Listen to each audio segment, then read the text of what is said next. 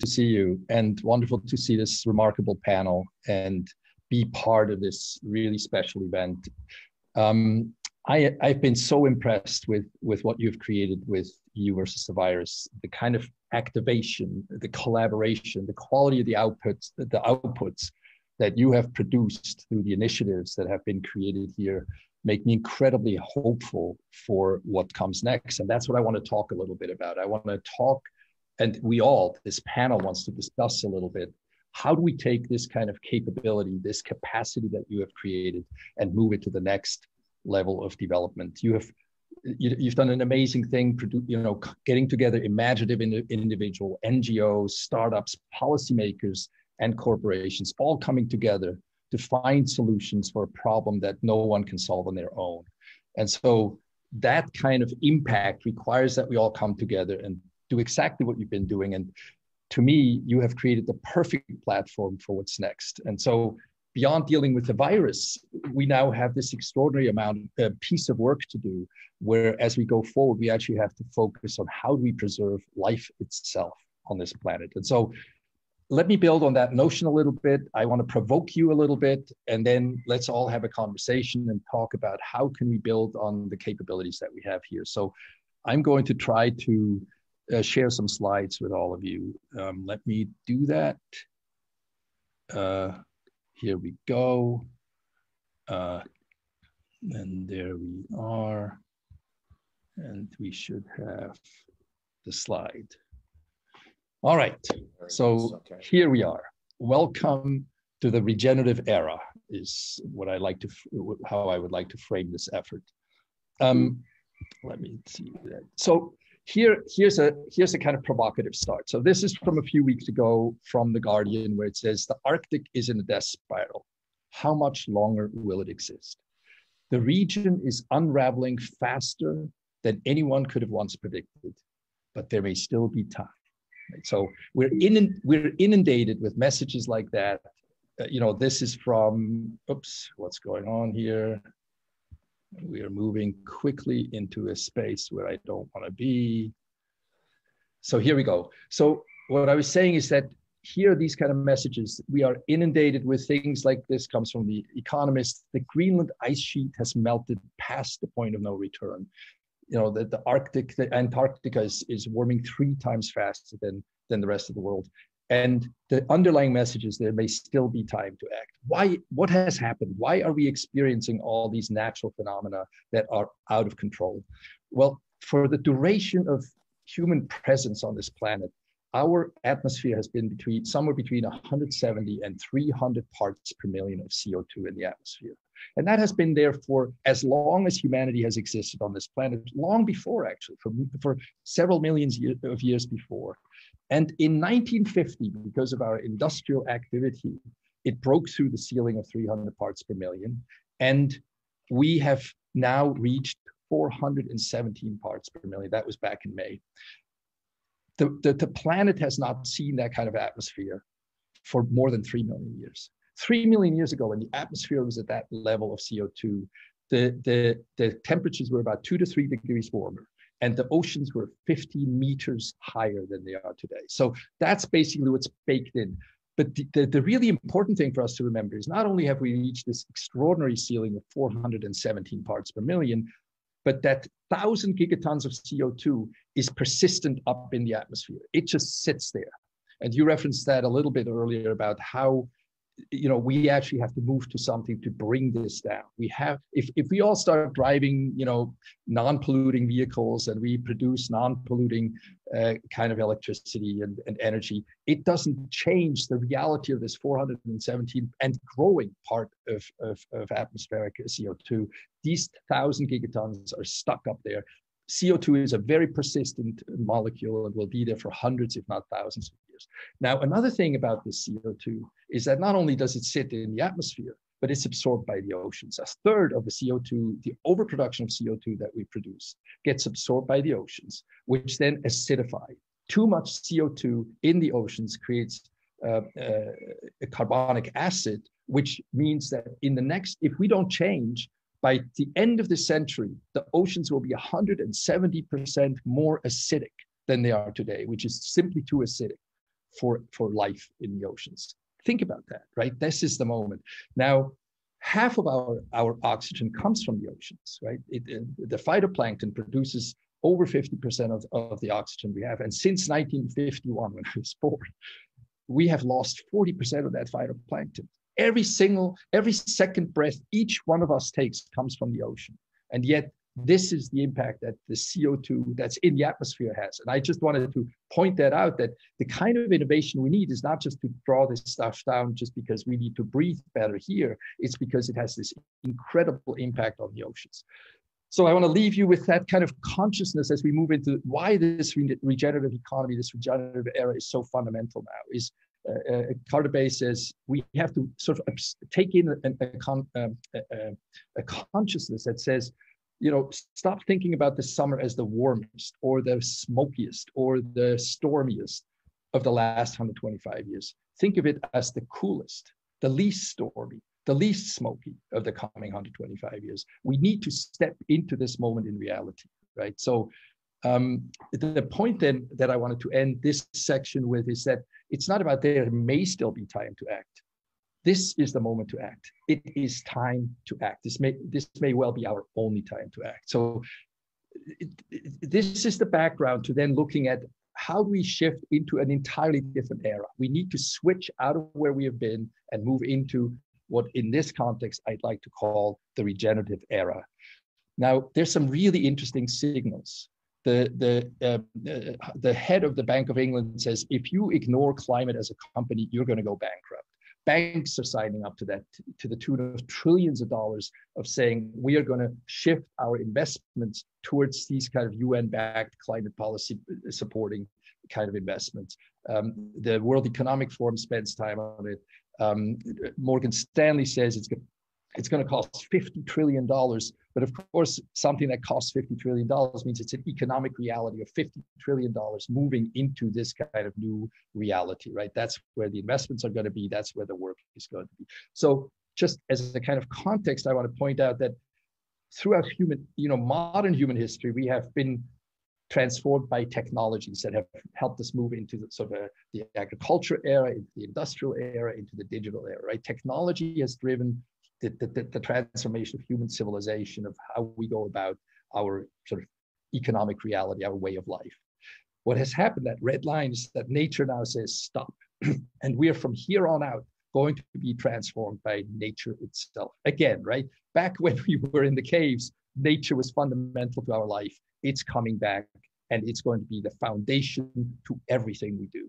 And that's why we call it the regenerative economy. It's related to the concepts of circular economy, of zero carbon or carbon removal, and then of ecosystem restoration. We have to find back in that. And there's money going there, right? So there's an economic context that allows us to move into that. And every industry is going to have to move into that. That's the transformational moment that we're now in, and I'll go a little bit more deeply into that. So my proposal, suggestion is that we are in a time of moonshots. A moonshot is something where you say, we're going to go to the moon. We have no idea how we're going to get there, but we will do it. And people come together. They don't know the exact solutions, but things start happening at the magnitude and the scale that is required. So in terms of the moonshots around climate, there's something called Project Drawdown, which I think is a great framework to start with, to sort of focus our attention. Where can we put in our work? Where can we get innovation going? Where can we put our investments going? I encourage everyone to look at it. It's a fantastic project that really defines the spaces, the areas where there'll be the greatest impact in terms of drawing down CO2 from the atmosphere. Over 240 global companies have already made a commitment to go 100% renewable. And from everything I've said so far, you know that I don't think that's enough, right? Renewable is not actually what's going to get us there, because it's not drawing down CO2, right? But it's still good to know, right? It's an important first step, and they're important companies. Thank you very much. Their consciousness is starting to shift in that. And speaking of companies, some of them are really stepping into it. So this is a very recent note to the company from the CEO and president of Walmart, who says that we're going to be moving to this regenerative orientation.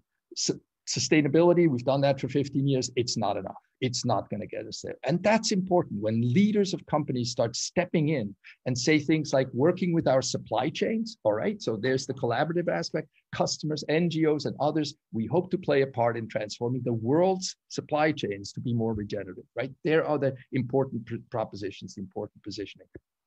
Regenerating means decarbonizing operations and eliminating waste. The world must reduce, avoid, and remove greenhouse gas emissions. No longer is it enough to slow down climate change and protect what we have left. As a society, we are at an inflection point. As a society, we're at an inflection point. If we don't act now, we may not have an opportunity to do something later. It's time. Similarly, Google has already committed to take care of its carbon legacy. That's really important. And they've committed to being carbon free by 2030. So right now they're offsetting their carbon, but they're still producing stuff that uses up a lot of, puts out a lot of carbon in the atmosphere, and then they kind of offset it. They want to be fundamentally carbon free 24 hours a day, 7 days a week, 365 days a year. So these are incredibly important commitments. And to me, they are signals for the kind of people that were part of EU versus the virus to step in, to do things. This is the opening for innovators, for policymakers to step in and say, okay, you're committed to that, let's make that work. Similarly, Microsoft, they're going to be carbon negative by 2030, really important, not carbon neutral, carbon negative. They're spending lots of attention on saying, what do we need to do as a company to draw down carbon? They have an innovation fund. They have an internal carbon tax. If you're a manager at Microsoft and you want to fly in an airplane, you have to pay a tax. If you could take the train, or if you could go in another way to do the same thing. And it goes into that innovation fund. They're doing all kinds of interesting things with their products, where they are stepping into their relationships with their customers and say, we're committed. And we're also working with you, if you're committed to these kind of targets, to join us and do these kind of things. SAP is, of course, perfectly placed to really get involved in this, right? They're in all these different companies managing supply chains, mostly around financial type orientations. Why not add the CO2 as a fundamental thing that needs to be tracked, traced, and managed? So, alliances. You remember, I made the point about how important collaborations is. And again, Microsoft is doing something really interesting together with a whole bunch of companies called Transform to Net Zero. And here's the positioning from the Chief Environmental Officer, Lucas Joppa, and I suggest you check him out. He has done some amazing videos. But here's an important sentence: with a view to go beyond the current COVID crisis, right? EU versus the virus, with a view beyond the current reality. Arguably, the greatest transformation challenge humankind has faced is staring us right at us, right? The greatest transformation challenge we've ever faced. The world has 10 years to cut in half global greenhouse gas emissions and avoid global warming of above 1.5 degrees Celsius. Beyond this point of warming, the more devastating impacts of climate change become irreversible. Put simply, this gives us just over 2 business cycles, so less than 10 years, to transform every sector of the global economy. This is a positioning from Microsoft. These are incredibly important propositions. They are declaring to the world that in the next 10 years, every single sector of the global economy must be transformed. That's huge. That's where we need EU versus climate, right? So Transform to Net Zero is this consortium of different companies. They include Mercedes-Benz, Nike, Unilever, Maersk, where they don't know yet all how to do this, but they have to come together and find solutions, enable their companies to transform it. They have to transform their sector into this new way of doing business, of existing in the world. They need to come together and start to formulate that. So here are a few things that I'm taking away from these kind of pioneers, and that is that each of these companies, whether small or big, needs to identify a company's current footprint, so that you know what's going on, that you know what your targets are, determine the company's legacy footprint, understand we've put all that garbage out into the atmosphere. It's our job to take it back down, communicate them to critical stakeholders, enroll those, commit to specific actions. But also in the fifth point, the point I want to just address really quickly, and relates to EU versus virus and the capability you've created, is invest in the development and deployment of carbon capture solution, whether it's research, startup alliances, make it happen, right? We're going to the moon. We got to figure out how to do that. And we need to have everybody's interest. So startups are hugely important. There's a whole bunch of really interesting incubators that are doing remarkable things about energy. Air Miners is a fantastic small organization that pulls together all these different organizations that are drawing the CO2 out of the atmosphere. They're mining CO2. And in the case of Opus 12, producing fuels and other materials. In the case of Novo Nutrients, they're producing proteins out of CO2 and hydrogen that then can be fed to fish. So it solves yet another problem where, you know, we use in our fish farms, we take all the little fish out of the ocean, grind them up, feed them to the salmon. It doesn't work, right? For each pound of salmon, we take in 3 pounds of fish out of the ocean. That's not a good idea. Instead, if we can feed them this air-based protein, it solves a whole bunch of really interesting problems. Direct air capture approaches. Nature, right, is the big solution, of course. Mycelium is going to be incredibly critical. That's a fungi, mushrooms. They have the capacity to draw down huge amounts of CO2. So let's get them to work. Agriculture in general, right? Industrial agriculture has basically contributed hugely to this destructive reality. And look at this picture, right? On the left-hand side, you have this man-made way of doing agriculture. It's incredibly destructive. On the right-hand side, we're finding back to the possibility of grasses, of vegetables, of things that have deep roots to take out the CO2 and sequester into the ground, and it generates a very different approach. And the good news is, it's highly labor-intensive.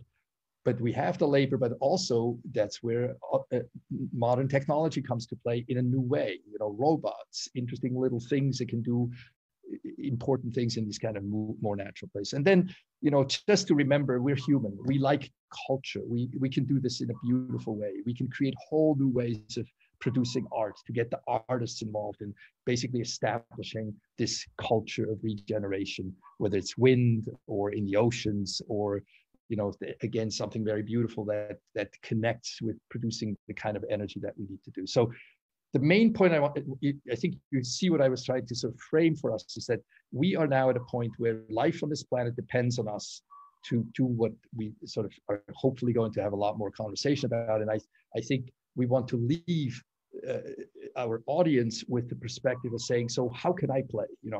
What is my territory in this new regenerative space that I can play into? And with that as a background, I hope that sort of gives us a platform to have what I'm looking forward to having a wonderful conversation over to the rest of the team. Let's see, I'm gonna get out of this. I need to. Herman, thank you so much for sharing this slide presentation with us. I think this really helps frame the urgency of this issue. But before we go any further, I would like to introduce our other esteemed guests, members of the panel. We're really special. I'd like to begin with Alice Schmidt. So you can look her up on LinkedIn. I mean, she's a globally renowned sustainability expert. She's really proud about saying how she wants to save the planet. And I'm forgetting the German term because it's so bad for that. But let's go a little bit beyond. There's one other thing I found out about her that I think is really important framing this. And that Alice is very big into happiness beyond GDP. And I'm thinking about Jingmei from Bhutan and the alignment with this. So we're talking about global, because if we're going to fix this, and we are going to fix this, right? Let's fix everything. Let's fix the other things. Let's go beyond GDP. Let's go for gross national happiness. Now, to go beyond this, I'm honored to introduce Karin as well. Karin is another circular economy expert. Like really, we have a wonk here, someone very technical. But I want to share something more than just the technical with our esteemed guests.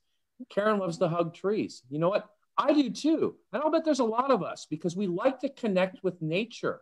And I want to inspire the love here that we like to connect with nature. And this is part of the solution. So I'm going to segue a little bit and that we're going to discuss solutions, a circular, green, regenerative. And this is the key part that we're adding, regenerative economy. And what I'd like to start with is exploring diet, right? What is something we do every day? We eat. And with that, I'd like to hand this over. How can we, as people, this is so scary, right? There's so much we have to do. What about the food we eat right now? Local sources. And I'm opening the floor. Thank you, Mike, for this enthusiastic introduction. I'm very excited to live up to this. Yeah, Alice, Herman, I don't know what your diet is. I can only say my diet starts with thinking about what I eat and how much I eat, because it's not where it comes from or how much it is. I really consider, do I really need to eat that? Or do I really need this now? And I think this is the first part always we should start thinking about. It's about considering, is this really what we need? Because food waste is a huge problem. And I think a lot of us, and especially in Western industrialized country, and I can talk about Austria, which produces a lot of food waste, like many other European countries. And I think this is a problem, that we should consider this and not waste things. That would be my approach to a diet, whatever it is. I don't know, Alice and Herman, what do you think about this, Alice? Yeah, so that really resonates, and thanks, Mike, too, from my side for this lavish introduction. Yeah, definitely. I mean, for me, it kind of starts in the garden, and I have to say, I'm not actually putting much effort into the garden. It's my partner who does that. But thanks to him, we do get seasonal fresh food all the time, organic food, and it has certainly made me connect much more to what I eat. And I'm certainly more conscious now in terms of, buying beetroots in winter when there's none more in the garden, but perhaps not pineapples, ever. So that's clearly something that has changed. And I think for me, the whole, what I eat starts at where I shop, how I get there, whether I, take a bag or not. And I think I'm quite proud to say that even since I was a child, I've always been taking bags to the supermarket. I would do a lot of things before I'd actually buy a bag. It's such a lose-lose situation, right? Your plastic grocery bag that then sits at home, it just fills up your cupboard. And what I sort of, from an intellectual point of view, I really like the planetary health diet. I'm sure some of you are familiar with it. Sort of this idea that sets much smarter people than me from the Lancet, the public health journal, and Eat have basically very clearly, thoughtfully put together a diet that benefits both personal health, individual health, as well as the planet. So they've come up with quite a broad range of absolutely delicious foods and the combination and basically, and guidance on what to eat with what, which is still quite flexible, that minimizes harm to the planet and maximizes health benefits. So great idea, look that up. Absolutely, Alice. It resonates with me because this is exactly what I was thinking about when I heard Herman talking about we're not saving the planet, we're actually saving life on this planet, and life is us. This is all of us. And the same goes with the diet, with the planetary diet. It's not about saving the planet with that diet. It's about having a better life.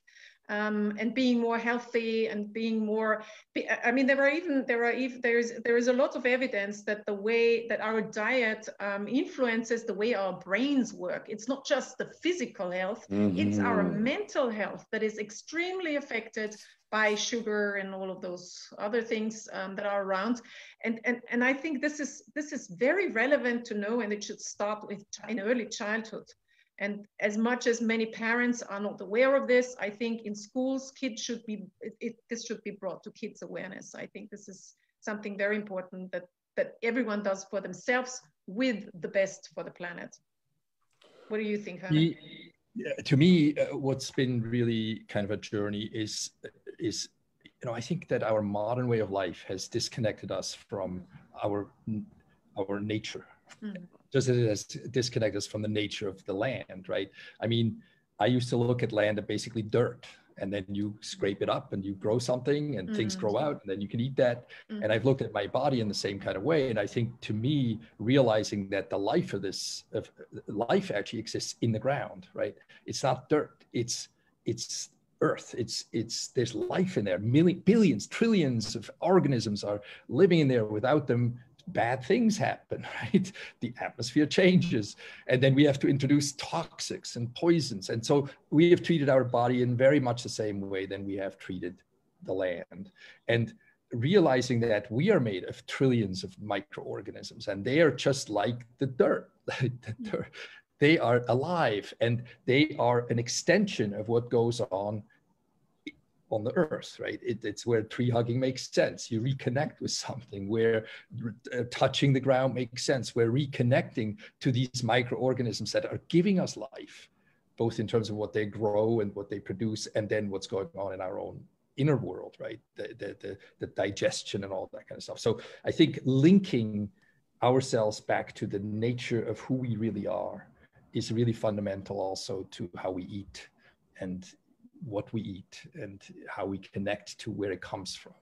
And so that, to me, that has been a really important sort of shift in my own consciousness. And I'd like to, sorry, Mike, your turn. You're the moderator. I told you we don't need you that much. We will have a great conversation. We're having a conversation. This is fun. Please join. I just want to summarize for the audience, and we're moving forward, that it looks like we have this, we're talking about being very mindful about what you eat. And so Karin's like, not just like thinking about what you eat is very important. And then we have Alice. Now, Alice, you're part of Extinction Rebellion as well. So like, I'm wondering, we fold in some of this? Because we're talking about, you were talking about a planetary dietary health, right?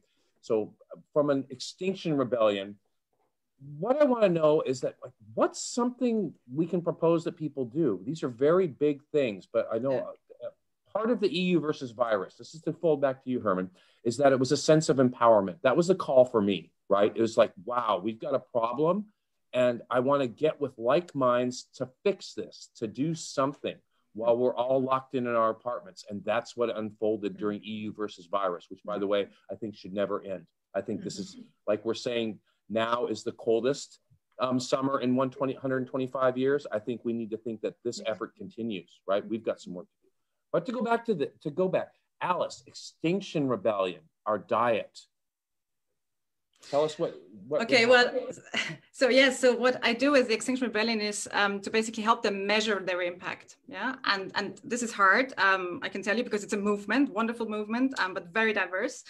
I think what Extinction Rebellion is about is to really get people to understand the systems dynamics, but also the need for systems change, right? It's exactly what Herman and Karin have been mentioning, this interdependence of humans with animals, with plants, and this sort of this essence of keeping all of these ecosystems basically together for the survival of our species. And I think that's what keeps sort of keeping me awake at night, is why people still don't understand. A lot of people still don't understand that's in their very own self-interest to save the planet. And by doing so, they're saving themselves, and everything else is suicidal. And even, the UN Secretary General has said that recently. That's quite strong language for someone in his position.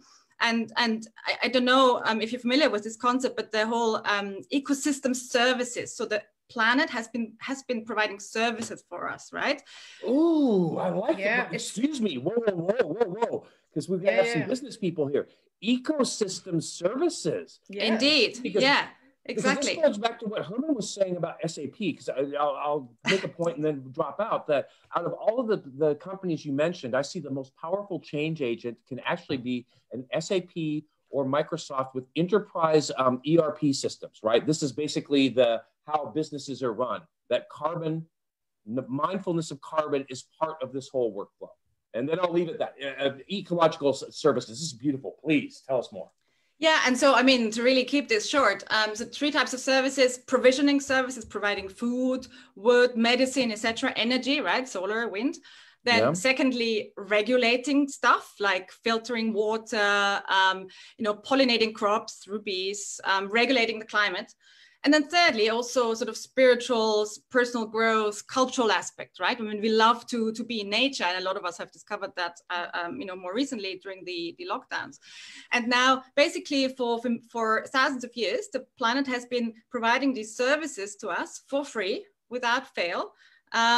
And for the longest time, interestingly, that has actually benefited us. So for us to kind of abuse the planet has been good for us. We now live longer, we live better than we ever did before. But we've now reached a turning point where abusing these services and basically taking them in for free any longer has led to the opposite, right? We'll see reduced lifespans. We are damaging our own health already. Yeah, or we're killing ourselves through pollution. 8 million people die each year from air pollution alone. Yeah, that's even before climate change.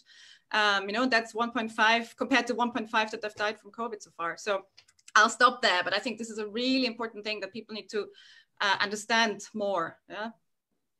And not bypassing you, Herman, but to go to Karin, I want to maintain this theme of connectedness, and I'm actually going back to the hugging of trees, actually, because we're talking about feelings. So to connect this, that we're talking this interconnectedness, and we were talking about mycelia, that within the forest floor, the mycelia, if anyone wants to research the forest internet, right? Because actually it's more than just a white fibrous material, it's a communication medium. So Karin, you are a circular economy expert, and can you tell us about like hugging the tree and how this can relate to circular?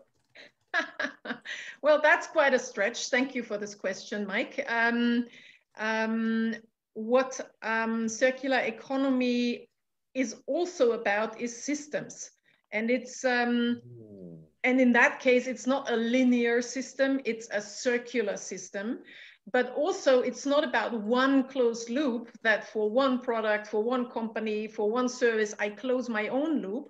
It only works if we think in systems and we create value systems rather than value chains for one company. We create systems, which means we are connected with our, let's say, market peers, with research institutions, with our suppliers, with our consumers, with secondary material platforms, to keep things within circles or loops, to reuse them and use them and use them again, because this is what we are losing right now. We are producing material, we are sourcing, we're producing material, we are using it, and we are throwing actual value away. It escapes into the oceans, it escapes into the land environment, and all in Europe, we incinerate it, we burn it. So we lose a lot of material that takes a lot of environmental and social capital away at the stage of sourcing it. Because we use, as Alice said, we are using those services. And this is actually a capital that we are using. This is the environmental capital, the social capital we live from. This is a value, and we take out those resources and use them and throw them up. And we use them up and throw them away, which is crazy on a finite planet, because where should that leave us? And everyone who has one sensible thought in their heads should realize that this does not work. And maybe in the 50s, 60s, and 70s, when we designed this kind of economy, this was still something that could be looked at that way. But currently, we are at the borders and have crossed some of our planetary boundaries already. And we cannot keep on using resources, using those services that the planet provides us with forever and ever, because this is going to destroy ourselves. And the circular economy, or a regenerative economy, is the only system or economic system or economic model that can save our life in a good way on this planet. And yes, we can keep on living here, and some of us can, but not everyone, and not in the same quality if we keep on doing what we're doing currently. So we have to change this in order to make a good living still possible, because this planet actually gives us everything that we need. For the past 1,000 years, it has provided life with everything that that we can dream of. We have air, we have water, we have plants, we have biodiversities, beautiful species. We have materials that we can use for housing, for living, for everything. We are the generation now that has to become aware, and here we are with the emotions. We have to become aware that we are part of this planetary system. It's not about what's in for me. It's not about an egocentric mindset any longer. It's about an ecocentric mindset, which means that we all are aware that we are interconnected with other human beings, but also with the systems in this planet. And I think once you come to this kind of mindset, your life becomes so rich, because it's not just about you, yourself, and what you want and what you've got. It's about what you share, what you have in common, what you can enjoy, and what you can live from. And this is something that I have experienced in the EU versus virus very, very much. This joy of sharing a mutual purpose, a mutual experience. Yeah. This was. Oh, excuse me to interrupt. Oh yeah, I mean that's yeah. This is the beauty of it, and I'm with you. I don't want to let it go. This is why the joy of solving problems with others, and to like to remove these negative internal voices. Oh, you know, all these countries can't get along together. My God, by being in EU versus virus, I witnessed, and it's the rest of you witnessed.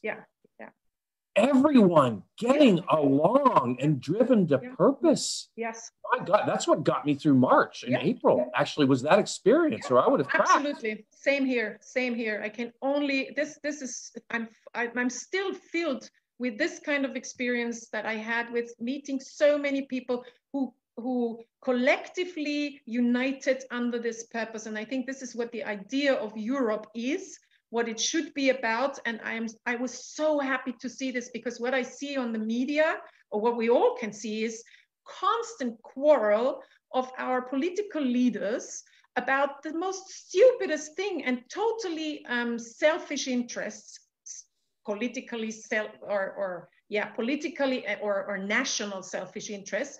And in the EU versus virus, it was the opposite.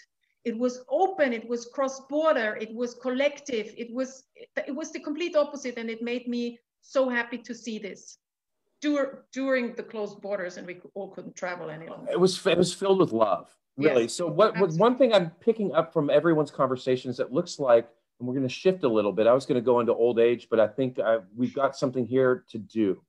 And what I'm identifying here is vocabulary, okay? And there's one key, I want to start with one, that we're talking about supply chains, and then we went to supply circles. Mm-hmm. So if we're thinking about something we can do, it looks like vocabulary is a very important, because from vocabulary comes consciousness, right? They are intertwined, and when we change consciousness, we change the world. So maybe we can discuss this more, that how we can get to this. Like, I'm all thinking supply chain, and I'm kind of like, oh, wait, supply circle. Let's go. Right, let's get some terms, right? Like how do we develop the language so we can all communicate the reality we need to create? And let's start with supply chain versus supply circle. I'm happy to come in here. Sorry, Alice, go ahead.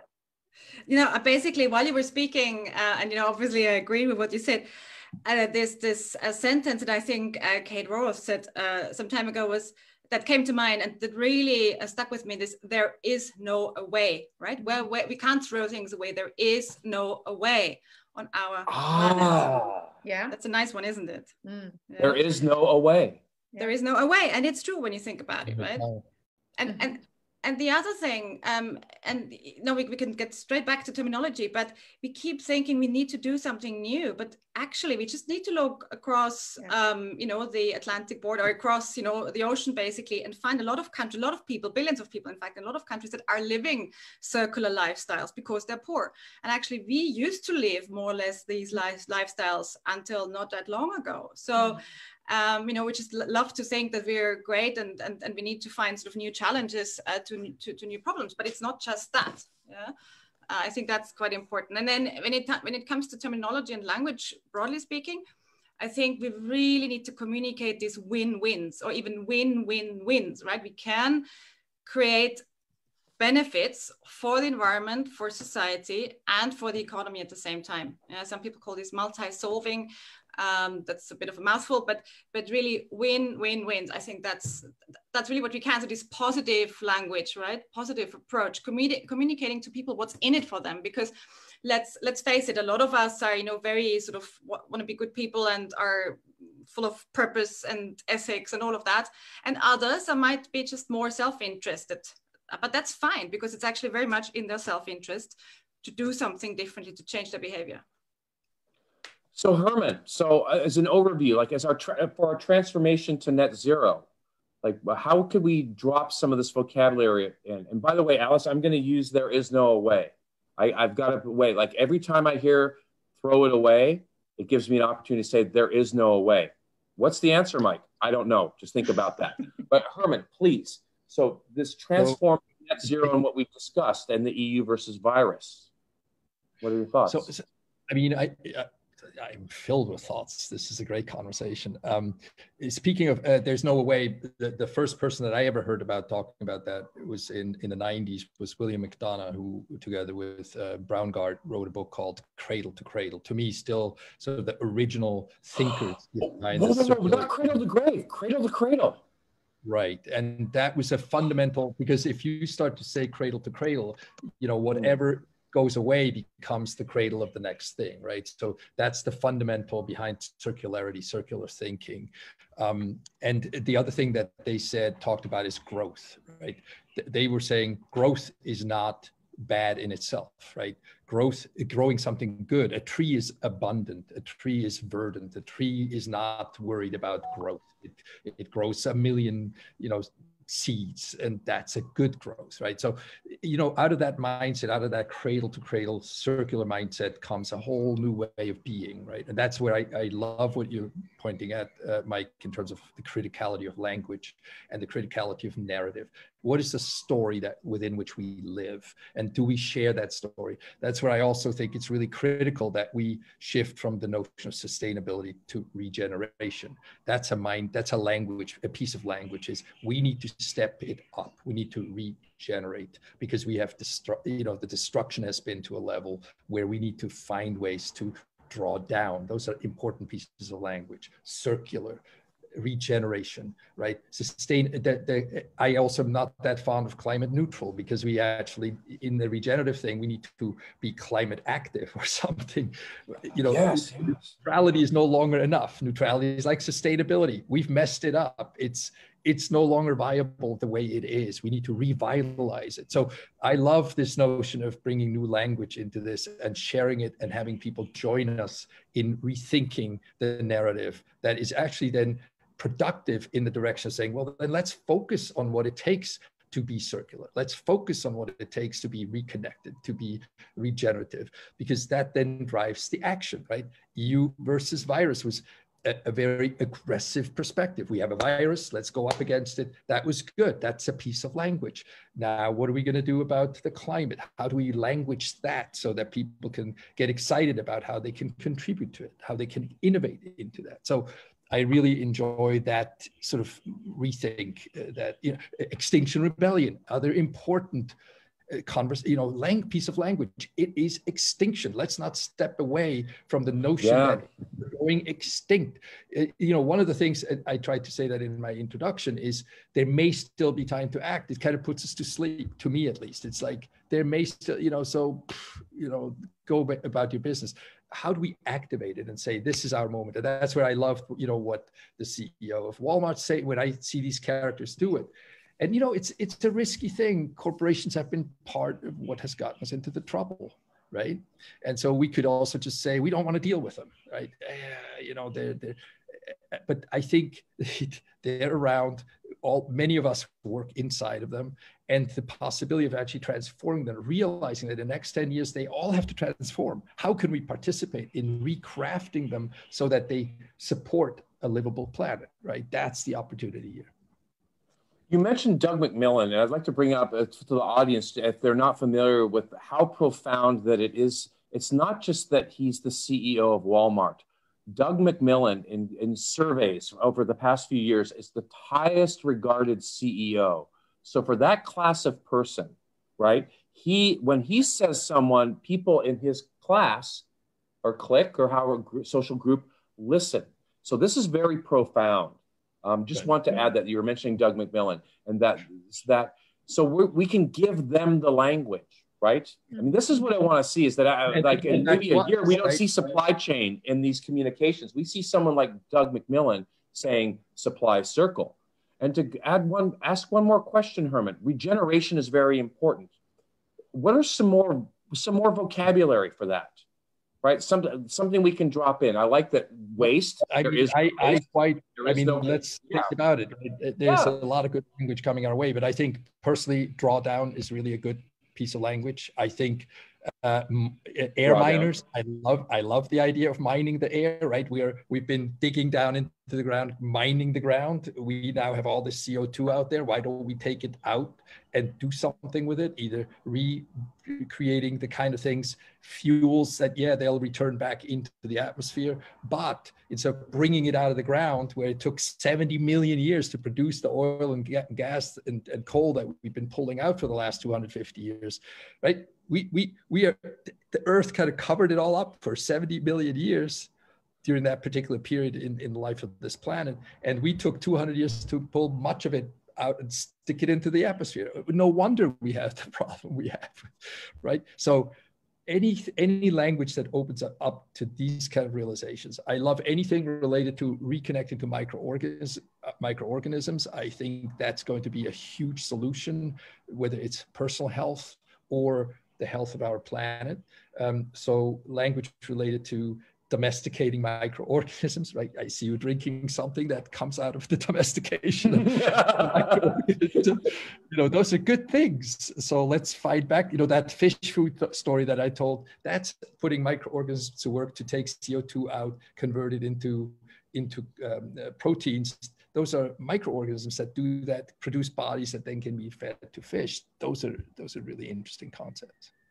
So could this allude to, and then I'll drop out a little bit because this conversation is so wonderful, but could it be greater, and this ties into vocabulary, could it be greater understanding that humans, that we really are superorganisms, right? Especially if you do some studies of the gut microbiome and you realize that us without these other little things, the amount of microorganisms in our body exceeds the amount of cells in our body, like crazy things like this, that when people start understanding cells, there are hundreds of microorganisms in each one of our cells, right? Without them, we couldn't produce, we could not convert oxygen into what we need to be, right? That it's produced. I mean, those are really important realizations. And just to go back to this connection, and I'll be done, but like when we're hugging the tree and we're talking about Extinction Rebellion, that we are superorganisms, it's just learning what we really are. We've forgotten, it sounds like. We are so intimately connected together. Yeah. To not deny, but to embrace that. I would really like also to see the narrative move from the mechanical worldview that we have currently, that we can adjust everything mechanically or with technology, more to a worldview on this is an organism. We are part of a big, living, pulsating organism, which is our planet and its systems. And we are one of the organisms that is living on this planet within those systems, and to feel this interconnectedness and to have more of a biological view on things, and not which means growing to a certain extent, and then it's dying, whether this is in economy or elsewhere, because there is no infinite growth in nature.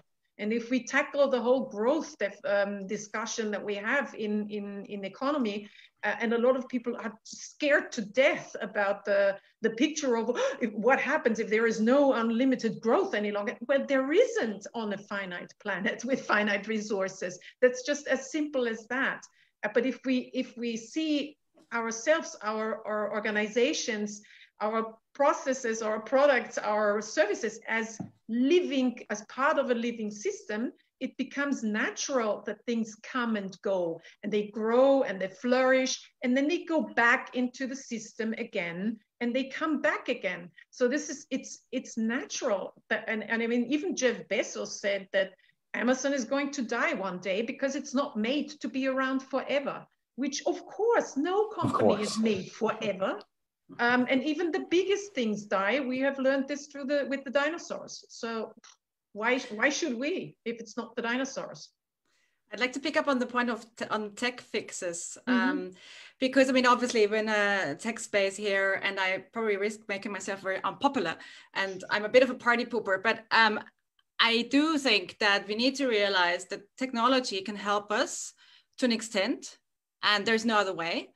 But essentially, we'll need to change our behavior.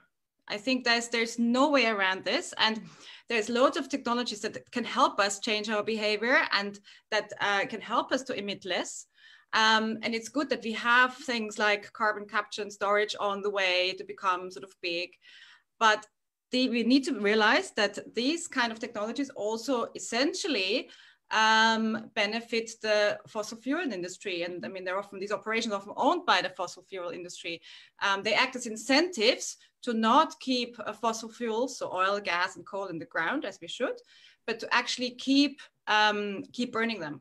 And again, I'm not saying, tech is bad. I'm just saying we need to be very clear about that. And at the end of the day, we really need to change behavior. And that might be a bit uncomfortable. Even if, and that's why I think it's also important to realize that the big benefits this has and what's in it for us. Yeah, the better health, the better well-being, the more pleasant, walks to school when the air is cleaner and not full of noisy planes, for example. How many tons of carbon have we generated by this Zoom conference? Okay, I hate to be a party pooper, but let's have a little reality check here, right? That this is basically, data centers are powered by coal and natural gas. Probably less than us flying. Herman flying in from the US, me flying in from Austria. Everyone's going to whatever, Brussels, Germany. So and there are options of how that energy is produced, right? So we're moving in that direction. I think Alice is making a supremely important point about behavioral change and about technology and about all that, and we could spend another hour, I'm sure, at least on that. I think, to me, if you kind of recall sort of where I started, is we are out of time, and so that's just what at least my perspective is. And so behavioral change takes a lot of time, particularly on the individual level. I think if we can change institutions within which humans are called to behave differently, the way a village is organized, the way a city is organized, the way a school is organized, the way then people adjust to those. So institutional change, to me, is really fundamental. Companies are different, right? So I take a lot of hope from the kind of things I talked about with Microsoft and companies like that, because I'm looking for where do we have the biggest lever, the biggest impact, the fastest. And so I agree, I drive an electric car. I think it's not a good thing to do, right? I mean, the way the batteries are produced, I've been driving electric cars since 1992, so I've been in that space because I know we need to transition into something different, but it's crap, right? I mean, it doesn't solve the actual problem, right? We're going to shift. People are going to be in a totally different place 80 years from now, right? But the point is urgency. The point is, where do we have the highest lever? And that's where I'm looking to the bigger companies. That's where I look to these more institutional things. I look at Extinction Rebellion, where we have massive numbers of people connecting within an institutional, I call this sort of an institutional context, to rethink their behavior, right? And so just a point, I totally agree with you, Alice. We're going to do a lot of stuff that is not perfect, but we got to do stuff to start addressing these really significant issues, even if not perfect yet. Absolutely. So Herman, are you saying we do it? We can add some elements of startup style to this, basically, that we know that we might make some mistakes. We're going to fail, iterate, and keep driving to improvement, right? Like we did in EU versus Our greatest hope, right? Absolutely. I mean, yes, absolutely. This is what excites me about this connection to EU versus virus, right? Is all these people who are mobilized, ready to go. How can we draw at least some of them into this fundamental, hugely important reality that we are facing? I mean, I'd like to say, trying is fine and trial and error is great, but with the urgency we have, we can't really afford many big mistakes, right? And I think there's some mistakes that we know that we've been making for decades, like subsidizing the fossil fuel industry, for example, right? I mean, that just needs to go. There's just, you know, we know it, we have known it, and the sort of the lobbying, the corporate power has just been so strong that unfortunately we haven't managed to overcome it. And I think we just need to face it. We need to really keep things in proportion. And no, we can't be perfect, but we really need to get our act together now. And we have all the evidence. I mean, yeah, I think we can all agree on that, right? The evidence is there, and there's this bigger political economy piece that needs to happen. And movements like the Extinction Rebellion are great, but they need to build on something. And I really hope that you know, COVID has shown us that drastic action is possible when, excuse my German, shit hits the fan. We can act, and that's kind of what I'm hoping for, even trusting in. Is there a German word for that? Because it's wonderful how Germany is able. German. You don't want to go there. We probably, when we're going back to vocabulary, like these are things that may evolve, right? We may actually come up with a word for SHTF, right? Because that's something that's going to be, that's not a black swan event right now. This is a value in the wrong place. It may be a value in the wrong place, you know. I love that. Yeah. Speaking of black swan events, here's a cool book, Green Swans. Green Swans. John Elkington. Oh, do we have time? Oh, give us a blurb. What's a green swan event as opposed to a black swan event? Great. It's the subtitle is the coming boom in regenerative capitalism. It's basically a critique of existing capitalism. It's by the person who invented the three triple bottom line. People, planet, profit. Mm-hmm. Yeah. I like that sequence. We're getting close to closing, but I'd like to add something. I know a hardware investor from Brink. They develop hardware in China. His name is Bay McLaughlin. And in those circles, he's quite big for developing hardware. And what he told me, he said, Mike, there's a fortune to be made F-bombing the planet. And so why I'm closing with this is we're talking about fixing the planet. And this was the profanity used was to inject the urgency, right? You don't say we're going to fix the planet. We've got to. Right. I don't want to use this right now, but fix our system. The planet. It's not fixing. It's like we got to unblanket. We've got to regenerate, right? We need to change our language. We need to connect. We need to learn the lessons from EU versus virus, how it's a continued effort to solve problems. And I think I'm getting a message. I'm getting a message. It's also stop. Yes. So last words. Let's go. Karin, what's your last words for this? Now is the time. We've got everything we need. We've got the knowledge. We've got the technologies in place. We've got the money. We've got everything we need, so let's go. There is nothing that keeps us from starting today, and I'm happy to see so many amazing things happening here, and now again here on EU versus virus. It's amazing. I'm very grateful to be a part of that. Beautiful. Alice, go. It's not green versus gross. We can actually have our cake and eat it. But the one thing we really need to get better at is true cost accounting. So we need to pay the real price for, you know, burning fossil fuels, for taking planes rather than trains, etc. Yeah, so that we just need to factor all of that in, and then I think we sort it. Okay, Herman, final words. You've created an incredible platform. This is happening. This is inevitable. Join. I thank you all very much for your time today. Let's get together. And for anyone watching, you know, we're in this together. Let's solve it together. And let's stop throwing things away. We can change our language. Thank you. There is no way. Thank you, Mike. There is no way.